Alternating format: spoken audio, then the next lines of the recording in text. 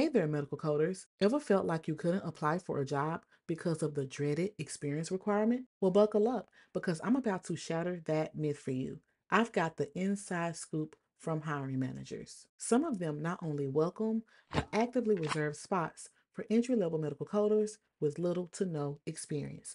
The worst they can say is no, right? Today, we're diving headfirst into the application game with 9 roles. Most are full time gigs, but there's a wild card in the mix. They all want a year of medical coding experience. But guess what? We're throwing that rule out the window. Whether it's remote or not, we're applying for all of them because they don't always specify if it's remote or hybrid. Without further ado, let's jump into the video and kickstart your medical coding career. This company is TSAOG Orthopedics and Spine. The title is a medical coding specialist, uncertified. Did y'all hear that? Pay attention, please. Attention. It says uncertified. You do not have to be a certified medical coder to work in this position. Now, the salary is $18 an hour. It is an entry-level position in San Antonio, Texas. Let's scroll down and take a look at the summary of the position. They state that the right candidate will be able to provide an exceptional patient care experience that promotes healing and recovery, and having attention to detail mindset while being caring and compassionate. You'll assign appropriate diagnosis, procedure, modifier, and other codes such as quality codes based on clinical documentation, utilizing correct coding conventions, and established policies and procedures for assigned specialty in addition to multiple specialties. You will research and resolve client coding and documentation questions utilizing appropriate resources. Resolve pre-billing coding related edits for surgery cases or office visits as assigned. You must have a high school diploma or equivalent, and of course, a minimum of 1 year of coding experience. And as you can see, nowhere in the listing do it states that you need a certain certification as a medical coder to work in this role. The next company is HCA Healthcare for a coder position, and the position is work from home. You will review and code designated office hospital notes for one or multiple practices, resolve complex coding scenarios, provide feedback and documentation advice to physician, non-physician practitioner, and practice management. Works with AR to resolve coding related denials. It shows that you will be dealing with CPT, HCPC Level 2, and ICD code sets. Receives and reviews charge documents from the clinic and/or hospital. Ensure charge information provided is correct and accurate. Charge entry into billing system. Available to assist and direct the practice or other appropriate staff regarding documentation, billing coding, and reimbursement issues. You must have at least one of these certifications.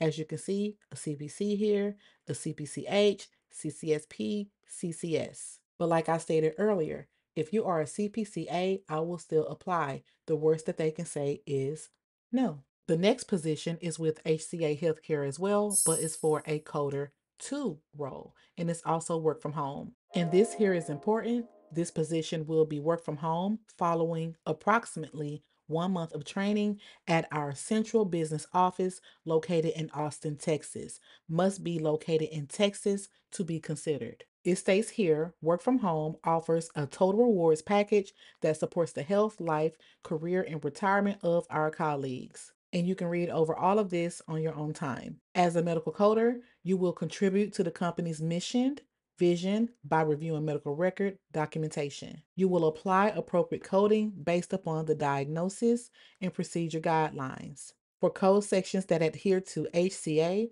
ASD coding compliance policies and procedures. In this role, you will code outpatient surgery centers, records in a timely manner, including the assignment of ICD-10, procedure categories, and HCPCS CPT procedure codes. You will code an average of 80 to 150 charts per day. You are responsible for resolving codes and diagnoses with conflicting or unclear information by utilizing the query tool to gather additional information. As for the qualifications, they're looking for you to be a CPC or CCS or an RHIT or an RHIA. The next company is Cook Children's. The position is a Coder Analyst II. It says that you require advanced knowledge of and skill in applying ICD and current procedural terminology, CPT code sets, and associated Medicare/Medicaid rules and guidelines. You are expected to adhere to a 95% accuracy for all coding assignments. You will communicate with physicians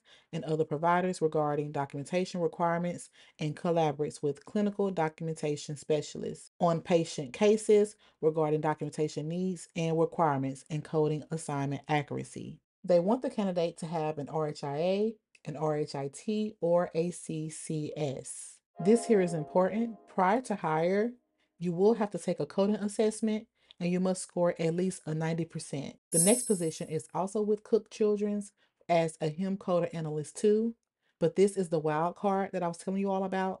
It is part-time. You must work at least 20 hours a week. You will be dealing with ICD-10 and CPT coding. You will primarily code complex ambulatory surgery and observation visit medical records. You will identify and abstract specified information from the patient medical record and enter data into the electronic health record system for billing and use in all types of CCHCS reporting. You must adhere to 95% accuracy, and you will also be communicating with physicians and other providers regarding documentation requirements. It also states that they want you to have an RHIA, RHIT, or a CCS. You will also have to take a pre-medical coding assessment and score at least a 90% prior to hire. This one is also for Cook Children's as the Certified Coding Specialist 1, but it specifically states that it is a remote position. You will be doing some CPT and ICD-10 coding here. It states here that they want you to have an RHIA or an RHIT,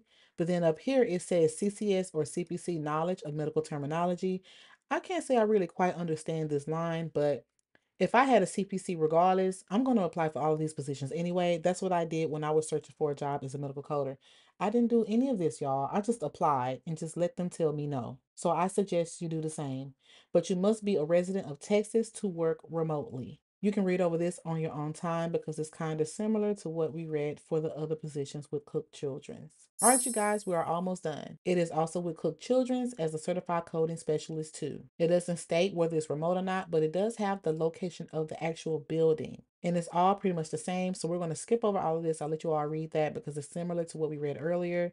ICD-10, CPT coding. So you'll be dealing with those code sets. But right here, this sticks out to me. You will primarily code complex ambulatory surgery and mixture of different types of E&M medical records. You will assist with coding outpatient, ancillary clinic, specialty clinic, and emergency room record coding as necessary. And you will also be communicating with the physicians, most likely through some type of query process. They want you to have a CCS or a CPC, knowledge of medical terminology. And then it lists RHIA, RHIT here. So if you have any of these certifications, you will be applying for this position. Okay, I want to point out to you all that this one is also with Cook Children's as a Certified Coding Specialist 2, but it is a different position because the job code is different. This one is 104196. Let's go back to the one that we just left off of. 104199. So still apply for both, even though it says the same exact title. It says that it is located in the same building, but the department is different. It says ear, nose, throat clinic. Let's go back to the last one. It says craniofacial here. So these are in fact different positions. So here you will be dealing with ICD-10 and CPT coding, and the verbiage pretty much look like it's the same as we read earlier. So we won't be reading any of this. Same for education and experience. They want you to have a CCS, RHIA, CPC, or RHIT. Remember, the only way to guarantee a no is to never try. So go ahead and apply for those roles, even if you're a medical coding newbie. If you got questions or want to share your own job hunting experiences, drop them in the comments below. Let's build a supportive community and help each other succeed. Stay tuned for more job search tips, career insights, and success stories. Your dream job might be just an application away. Until next time, keep coding, keep applying, and keep chasing those career goals. Good luck on your journey, and I'll catch you in the next video.